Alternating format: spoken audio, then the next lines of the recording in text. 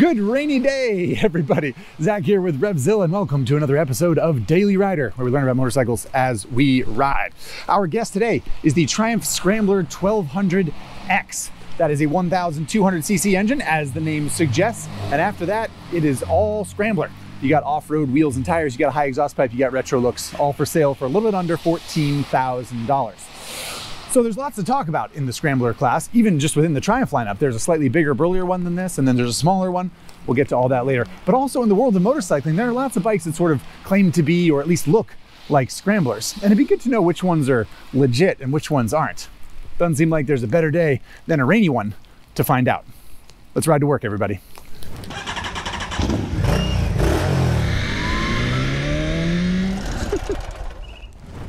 Alrighty, everybody. Before we get going here today, a quick reminder that this RevZilla video is brought to you by RevZilla. In addition to creating videos like Daily Rider or the Shop Manual or CTXP Adventures or the High Side, Low Side podcast, RevZilla also is an e-commerce company, sells parts and accessories for motorcycles and apparel for people who love them. So we create this content in the hopes that it'll make motorcycling a better, more informed, more entertained place. And the next time you need something for you or your bike, like say, I don't know, a cover or a rain jacket, we just hope that you keep RevZilla in mind. In the meantime, thanks very much for watching. Alrighty, everybody. So this is the 1200X. There is a 1200XE, which most importantly has much longer suspension and a much taller seat height. There are some other differences as well we might get into, but those are the big differences. And when I talk about the sort of big brother, that's what I mean by it. The engine is pretty much shared by the two 1200s. It is a 1200cc parallel twin, 270 crank, so it's got that nice bassy thump that we'll hear. And the big thing with the Scrambler is this high pipe, which of course keeps the exhaust pipes from going down underneath the engine, as they often do on standard motorcycles, and theoretically, I mean, you know, realistically, actually, keeps them away from getting crunched by whatever obstacles you might be rolling over when you're scrambling. It does have some drawbacks, which we'll talk about, but it is a very classic look. It does as much for the aesthetic as it does for the practicality of the motorcycle, if I'm being honest. And yeah, big part of the Scrambler look and feel. Aside from that, it's designed to be a pretty basic motorcycle. Some updates for the 2024 model. The X here got Nissan calipers, still has braided lines, which is nice.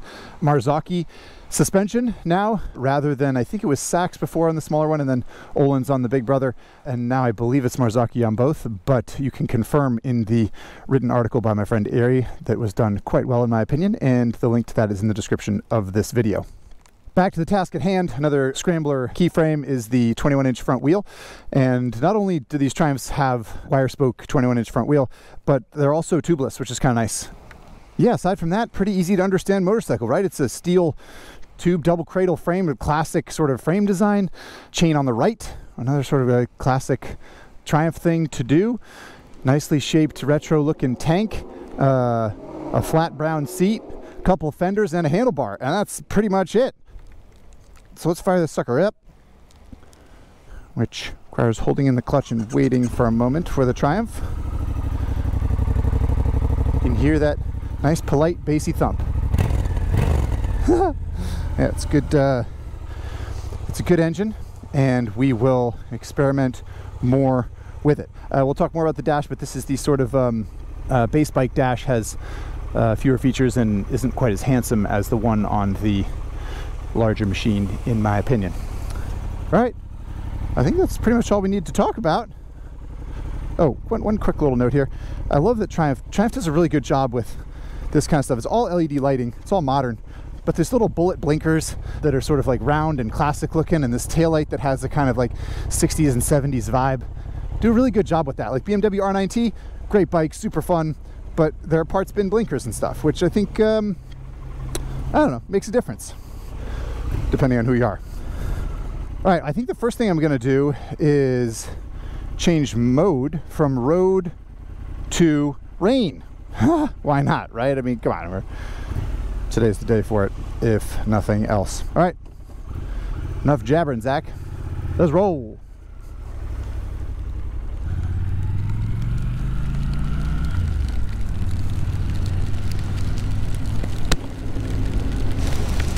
Right, as we jump into talking about specs here, I should mention that the audio might not be quite as good today because I gotta leave my chin vent cracked here to let my visor and pin lock insert breathe a little bit because it is a little moist, as I've brought up a couple times at this point.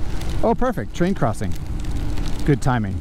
Actually, jokes aside, you all know I like to talk about seat height while I'm at a stop, so this offers a perfect opportunity. 32.3 inch seat height on this here Scrambler X, I believe, which doesn't seem especially low, I don't think, but it is, I think, pretty agreeable. I am 6'2" and I probably have longer legs than the average bear, but it's an easy flat foot for me.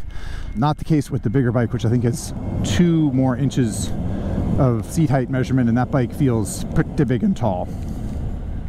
Let's see, what other specs can we talk about right now? We got 4 gallons of gas, a little under, in this cherry red fuel tank, and when the tank was full, it weighed in on the Daily Rider scales at 509 pounds. So it's a full-size motorcycle, no doubt about it. And price is $13,600. I rounded up just a little bit, which I believe is $1,500 or so cheaper than the larger brother, the XE, which I think is $15,200. Anyway, yeah, the rundown on pricing there. And the last measurement of note, I suppose, would be the old horsepower numbers. I think it's 89 horsepower, something like that, which doesn't seem like a lot from a 1200cc twin. It's a pretty big engine, but we'll talk sort of more about the ins and outs and the pros and cons of the engine as we get going here. So I mentioned the seat height, which is pretty agreeable. I think one of the things you're going to notice right away when you sit down on the 1200X is that the seat is pretty flat. It's an old school look and it's very open feel. Like you can scoot back 6-8 inches and the height of the seat doesn't really change. The width doesn't change very much. It is basically a big foam plank, and in my opinion, not quite enough foam, but more on that later. For now, I can tell you that in general, the riding position is really, really agreeable. It's super nice place to be. It's a wide handlebar that sits just where you want it. The pegs are pretty far forward, but not too much so. It's a very upright, relaxed, comfortable riding position, especially at these speeds anyway. But of course, you're not always going to be going 25-30 miles an hour, are you? You're probably occasionally anyway going to go shoot down the freeway or go somewhere at speed, and that being the case, you know, the ergonomics will change a little bit because wind and weather protection, apropos for today's ride, are minimal, I would say. That won't come as a huge surprise to anyone who knows anything about motorcycles. There's no fairing or bodywork or anything here, so of course there's nothing to protect you from the wind and the weather. And on a day like this, the problems with that are pretty clear to see. But even on a dry, sunny day, if you bomb down the freeway at 70 or 80 miles an hour, if that's how you like to travel, you're gonna find that you're leaning on the wind pretty hard. The one benefit, of course, is that big flat seat, which allows you to scoot back and lean into the wind a little bit, change the rider triangle in a way that can be beneficial, I think. The worst part about the whole rider comfort situation, highway or not, is the seat, which I think is, I don't even know if it's the shape that I've already talked about so much as it is just the foam isn't thick enough, or I think the foam's not firm enough. That's what I think it is. For me anyway, I'm almost 200 pounds and I just kind of sink through the foam and I end up sitting on the pan. I mean, not literally, but like I'm sitting on something harder than seat foam right now. And for a jaunt across town, totally fine. But if you want to ride for more than like an hour or something, I think you're going to be kind of tired of it. I'm not sure I'm ready to call it a mistake, but it's an odd quirk for this bike to have, considering the whiff of quality that it has about it in general. I guess since there isn't a whole lot to talk about with, you know, highway manners and whatnot, we can talk a little bit about scramblers in general. I think there's a little bit of a misconception sometimes that scramblers have to be off-road focused. And of course, the origin of scramblers was taking street bikes and putting dirt tires on them, kind of like Triumph did at the factory with this Bonneville, basically, right? It's a 1200cc Bonneville and it's been scramblerized. And I think that scramblers have a real benefit in the world of modern motorcycling from that standpoint, because street bikes are often what people actually sort of need or what makes the most sense, but maybe a basic street bike doesn't look cool enough or act cool enough for your particular proclivities. And in that case, the Scrambler can be a good bike, because ultimately it's a pretty basic street bike underneath. It just has wax in its mustache, rolls its own cigarettes. It's cooler, basically. As for fuel mileage and range, blanking on the number that I got, 40 something, low 40s maybe, I don't remember exactly. We will put it on screen right now. The bottom line is 4 gallons of gas on tap. Your range is not going to be huge, 100 something miles. Long distance touring is not what this bike is for, but like I said, the engine's in a pretty mild state of tune, and if you ride it mildly, you're going to see pretty good fuel numbers, I think, because it's not super thirsty for the size engine that it is anyway. Now, since we are in rain mode here, we can do a little quick traction control test over these expansion joints here. I'm just going to goose it as we go over this metal bit here. And you can see the traction control light illuminating there. We'll give it another try here, a little closer view. Yeah, traction control kicking in pretty obviously. Those expansion joints and any pieces of metal like that are wickedly slippery in the wet, by the way, so be very careful. But it's a not super intrusive traction control in those moments, and I bring it up in this scenario because I think this is a good example of how behind the scenes modern electronics can be. Rain mode is, if anything, not quite slow and kind of muted enough for me. I think that considering how big the engine is and how burly it is, there could be less power on tap in rain mode, but it is nice and mild. It does work just fine, and the fairly intrusive traction control setting that we noticed over those expansion joints there is a good example of sort of the bike trying to keep you safe even if you don't even really notice it.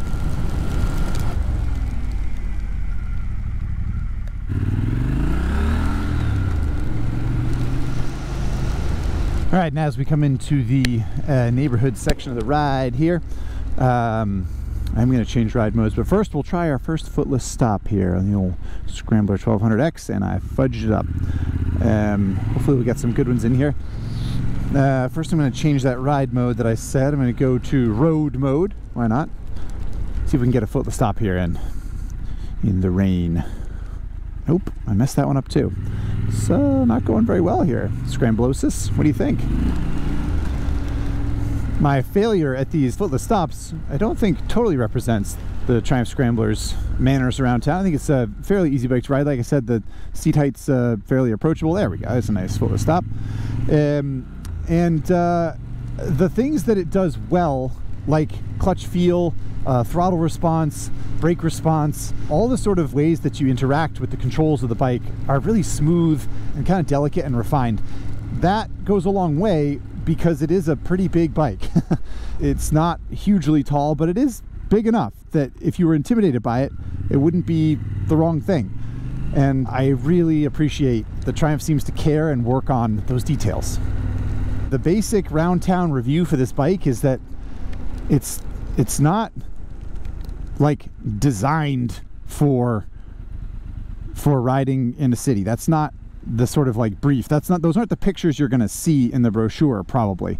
But fact of the matter is that it's going to be really good at that kind of thing. All right. Time to be very cautious as we take this first actual corner that we've gone through.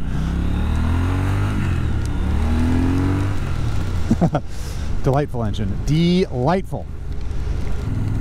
One of my favorite things about this engine actually is I think it's tuned really nicely from a sound perspective. It makes a nice sound when you're in the cockpit, but it does not sound particularly loud off the bike. I am partial to the exhaust system on the Speed Twin 1200, which I think just sounds kind of ferocious and excellent, but in general I really like the way this Triumph engine feels around town, and especially the way it sounds. On to Lover's Lane here to talk about passenger accommodations, and they're nothing special. The seats roll flat, like I said, and that means unless your passenger is fairly tall, they're probably not going to be able to see anything really. It's not a cross-country passenger bike. I mean, any bike is a cross-country passenger bike if you try hard enough, but I wouldn't necessarily recommend the Scrambler 1200 for long hauls with a passenger. I think actually the passenger might get a sort of a wider piece of the seat than the rider does, depending on where you sit, which is an odd benefit for a motorcycle to have. But yeah, in general, I think round town passengers is where you're probably going to want to draw the line with this bike. And quick sidebar, not able to talk about that while I use the cruise control because there is no cruise control on the X. That is reserved for buyers of the upspec XE, which we talked about. And maybe a little bit frustrating that they wouldn't just put the switch on the, I don't know, I get it. You know, you save the good features for the more expensive bike, but also, come on. You know?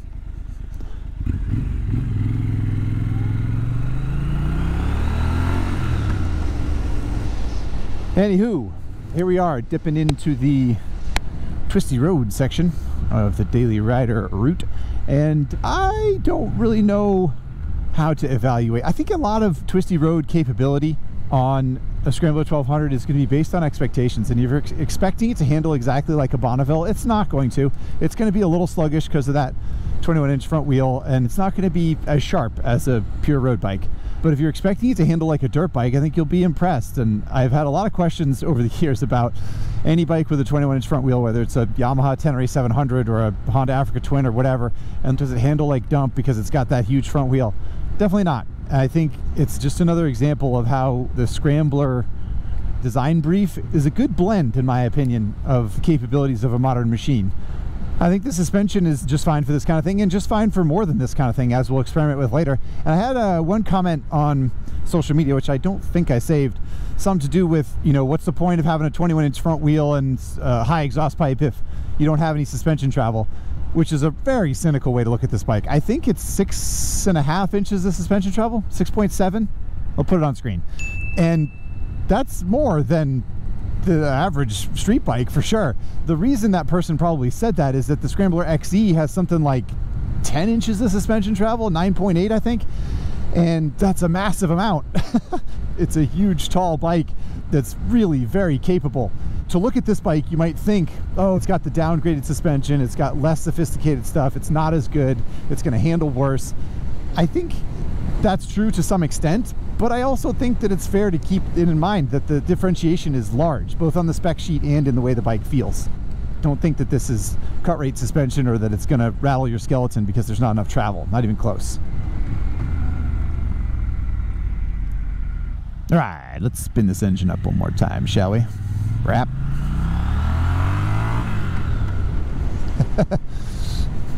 Now that I've been riding along in road mode here, I just don't know if I feel a huge difference from rain mode.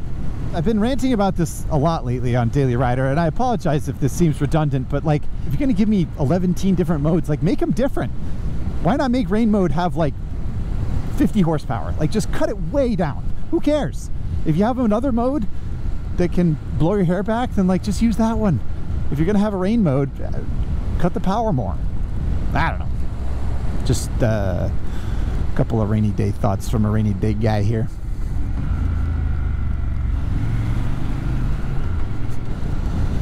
All right, yellow light, red light. We can talk about brakes real fast here. I'm gonna jump on the binder, see if we can engage that ABS.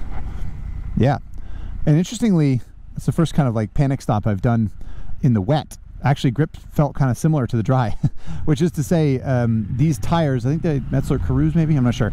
They're not great, you know, for stopping performance in the dry. They're made for a little bit of dirt road and a little bit of looks, whatever standpoint you want to take on that, and the ultimate track's not that great, but in the rain, pretty good, pretty sharp actually. I think I'm gonna experiment one more time with it here. I'm gonna go right down this groove where the puddle is. Yeah, that's not bad. That's not bad considering it's wet.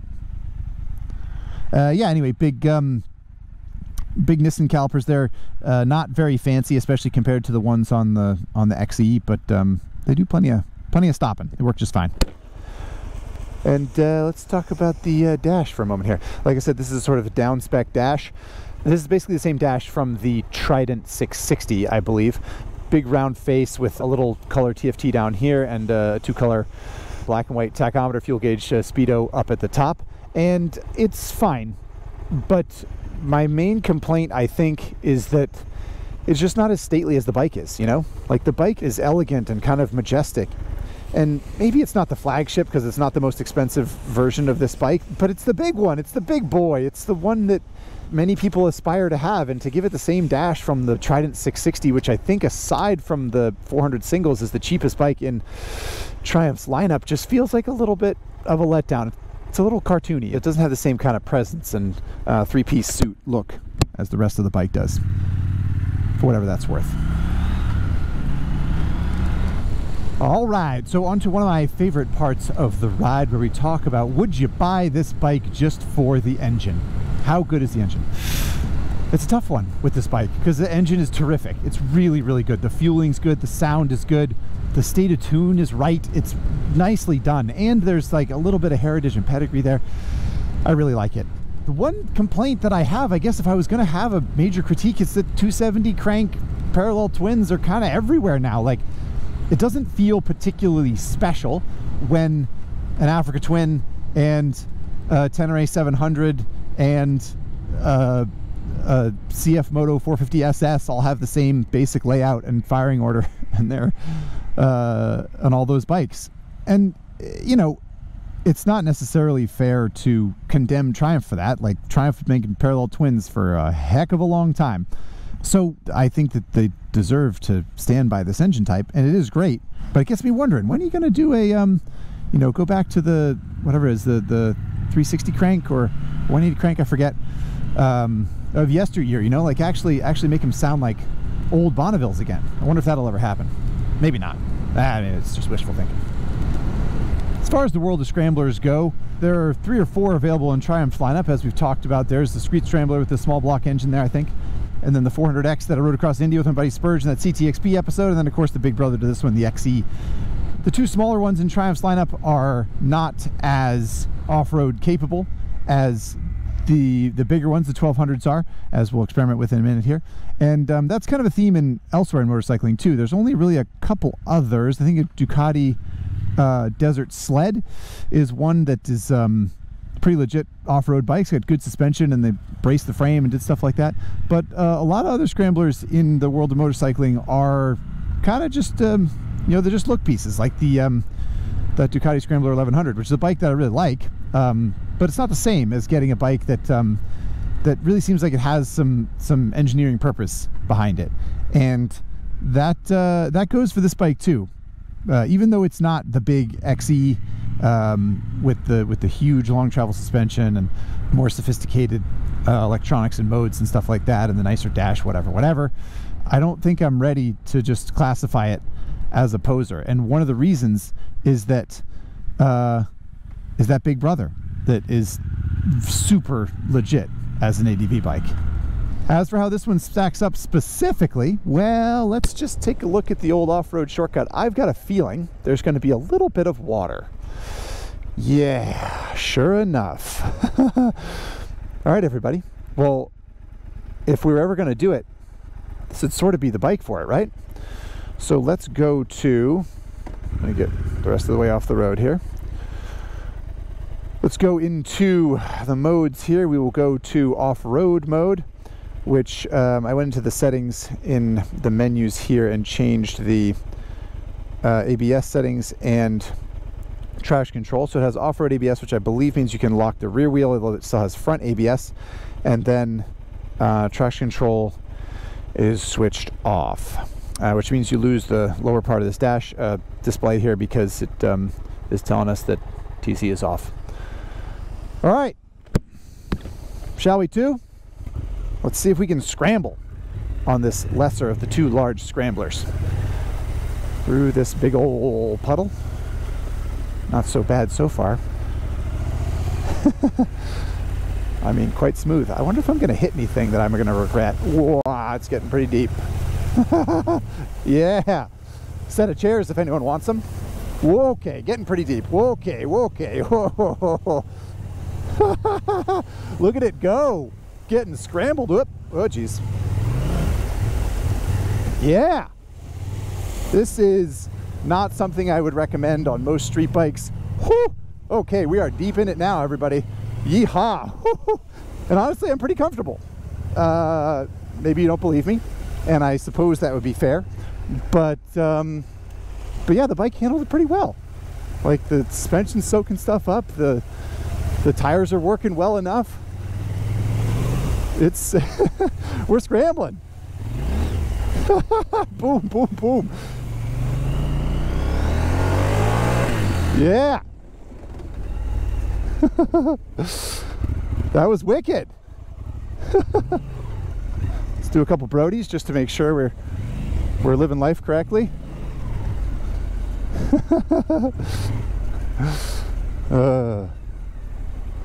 Traction control was not off, it turns out. It's just in off-road mode, which allows a lot of slip, but not as much as I wanted. I thought I had TC off. Maybe that's something I just learned about the Scrambler 1200X, that you gotta shut off traction control, and then even then it's not shut off. Anyway, yeehaw, am I right? That was great. We were friggin' up over the front wheel for a minute there, and the thing did awesome. Is it a full gnarly ADV like its big brother? No, not really, but it's closer than you might think. All right, let's do a wheelie for crying out loud. There we go. Yeah. Does it have a huge amount of power? No. Does it have enough grunt to do a wheelie now and again? Hex to the yeah. All right, can we back it in here? Yeah, you bet. Ooh, and hit the manhole cover. Yeehaw. Yeah, you can shut off ABS, so you can back it in, which is great to have in my opinion. Why the heck not? Let's go for one more, shall we? Yeah. God, the paint lines are slippery. Ooh, wicked. Whoa. Parking lot is very slippery. My goodness gracious. All right. Woo. Yeehaw. Get the old adrenal gland pumping at the end of that ride there. And now it's not really raining much, wouldn't you know it? Got splashed in the beginning. Look at all these parking spaces for us. All right. We're going to cozy up next to this Nissan Rouge and see what we can, oop, I messed up. See if we can do a U-turn here, full lock left, feet up. Yeah, 2 parking spaces, just about 2 parking spaces, which is pretty good. That is one thing, another kind of benefit I think of Scramblers is they're often sort of like, if it's got a whiff of off-road about it, then the turning radius can often be pretty good. Someone's in our daily rider spot here. Didn't see my Google Calendar clearly. That's okay, we'll park down the way and we'll take a listen to this engine. Oh my goodness, oh boy, made a real mess, didn't I? It looks good though, doesn't it? I think it looks pretty good. Okay, listen to this engine one more time. It's great, isn't it? Kind of snappy, kind of snarly. It sounds terrific. It sounds really terrific, especially it's ripping up a dirt trail or something like that, and you hear it spinning tire and roosting dirt. Good stuff. All right, jumping into these Instagram questions here. First one is from Balas000. Can you talk about how hot that exhaust gets on your leg? Good question, right? Didn't talk about that at all today because it's cold and rainy. But yes, that is the downside to the Scrambler aesthetic and build, is that the pipe runs right next to your leg. And yes, you're gonna, the headers right here are gonna get hot. On a hot day, that's gonna waft back and hit your leg. These heat shields work pretty well. I do have plenty of experience riding Scramblers off-road and standing on the pegs, and with your leg against it, it's totally fine. It's not painful or anything, but you are going to notice heat on the right side of the engine for very, very obvious reasons. And that's something you kind of, you give up. It's a sacrifice you make to have the look and feel of a Scrambler. But good call out. I'm glad you brought that up. Next question is from Mikey Dan 73, and it goes something like this. If I was loyal to Triumph, why would I choose this over a Tiger 900? Tiger 900, of course, big cross-plane 3-cylinder engine and kind of a standard mid-size ADV. It's big, capable, etc., etc. Comes in a wide number of varieties, which I'll let you look up on your own time. Question is, why would you get this instead of that bike? I don't know. I'd get this just because it's so pretty to look at. It's so much cooler. I hate to kind of like follow that trend and just be kind of like, well, it's handsome, but isn't it? I don't know, like a Tiger 900 does nothing for me as far as how it looks. It just looks like a big generic ADV, and it's a capable bike, and it's a sweet engine. It's nicely built and it works well. There's nothing wrong with a Tiger 900, the way that it looks or the way that it works. There's just so much right with how this looks. And if you're really the practical type who is, like you don't want to deal with the high exhaust pipe, you don't want to worry about no wind protection on the highway, stuff like that, like the Tiger 900 definitely has benefits, no doubt about it. I'd get this one just because I think it's cool. I like that it reaches for something that most kind of adventure style bikes don't. I like that. But if you want capability and comfort, yeah, get a Tiger 900. Next question is from Not Ben H, who says, as a commuter bike, why pick this over a new 400X? Good question. No reason, really. Yeah, get a 400X. I mean, the 400X is way cheaper. It's way smaller. It's way easier to push in and out of your garage. It's going to get you where you're going, same as this will. It's a question of upgrading and feeling like you're on the bike that you want. I wouldn't even say that the 400X is too small. I'm 6'2" and I fit on it just fine. I think it's built pretty well. I think it works pretty well. I think that if you want to go 75 or 80 down the highway, it's going to feel pretty strained, whereas this does not. You're going to have to weigh that and decide what you want. But I mean, really, if you want to get across town and look like you're on a neat kind of retro bike, then that 400X is not a bad choice. It's just not quite as pure, as foundational, as legit as the big Scrambler is. All right, last question is from Nath Norris Photography, who asks, if this was a family member, which one would it be? I really like this question.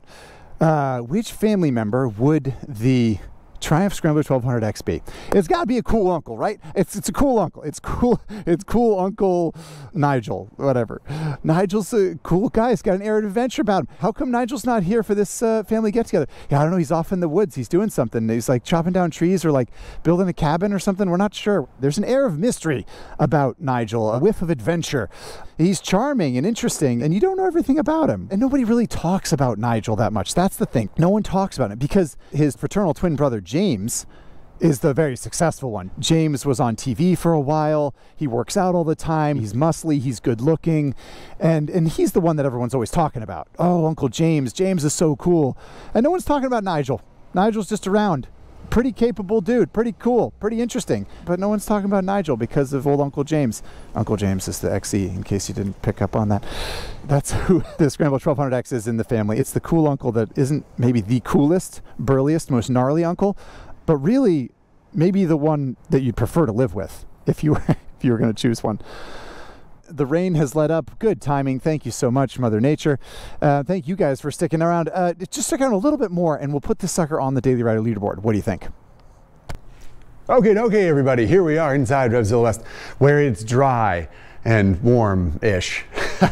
Happy to finally be at my destination, just like most rainy rides. And we've got cool Uncle Nigel here on the board, ready to be ranked among the other Daily Rider 2024 candidates. As a reminder, the podium right now is just the 3 bikes we've ridden in 2024 so far. You got a Moto Guzzi V100 Mandello at the top of the board, then a Kawasaki Z900 SE, and the Harley Davidson Nightster. So where do we think the Scrambler 1200X falls? It's a tricky business because it's kind of different than the bikes that are up here. It's like arguably most similar to the V100 Mandello in that it's a characterful, high-end European twin. But it's also kind of like a little more practical and pragmatic than that bike in some ways. It's a little more versatile, that for sure, you know, like trundle down a dirt road, obviously, and have no problem with it. So, and it's sort of like, how do you rank it against the Kawasaki Z900, which is faster and cheaper, and also a great bike? It is very difficult to compare side by side to any of these 3 bikes individually.